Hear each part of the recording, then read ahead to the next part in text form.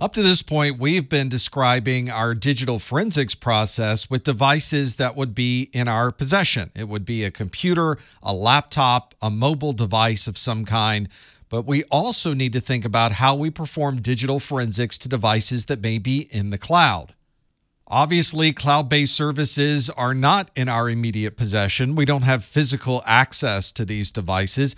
In fact, we may have very limited access to this particular device because it is located in another facility that is somewhere in the cloud.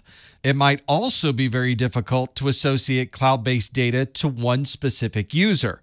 There are many people accessing this cloud-based service simultaneously, and picking out an individual's piece of data may add additional complexity to the forensics process. And there might also be legal issues associated with this cloud-based data, especially since the rules and regulations around this data may be different depending on where you are in the world and where the data may be located.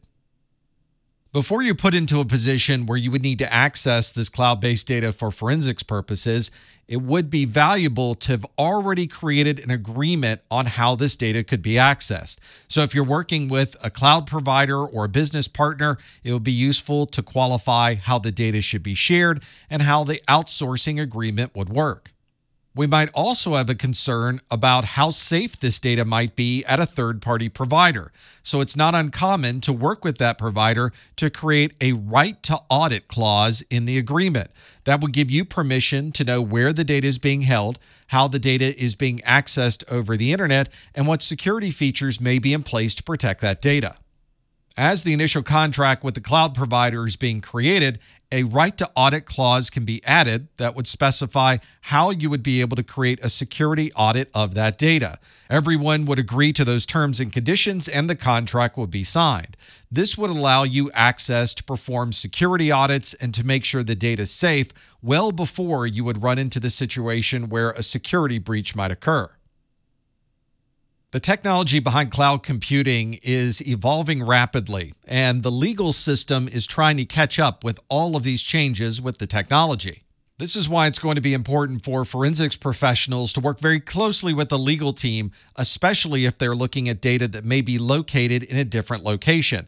The regulations regarding the use and access to data in one location may be very different than the rules in another location. And if we're describing a cloud-based application, the data may be located in a completely different country. In that particular case, the physical location of the data center may determine the legal jurisdiction for that data. From a forensics perspective, this could work against you when you're trying to perform any type of analysis. For example, some countries don't allow any type of electronic searches if the search is coming from outside of their country. So it may be very important to include your legal team as you're stepping through the process of digital forensics in these cloud-based locations. Another concern are the notification laws associated with data breaches and how they would affect you depending on where the data may be located. Many states or countries have laws or regulations that state if any consumer data happens to be breached, then the consumers must be informed of that situation. And like the legal issues we have regarding where the data is stored, the data breach notification laws may be different depending on where that data would be stored. If you have a cloud-based application, you may be storing information from all countries into a single database, and a breach of that data may have a very broad impact on who gets notified.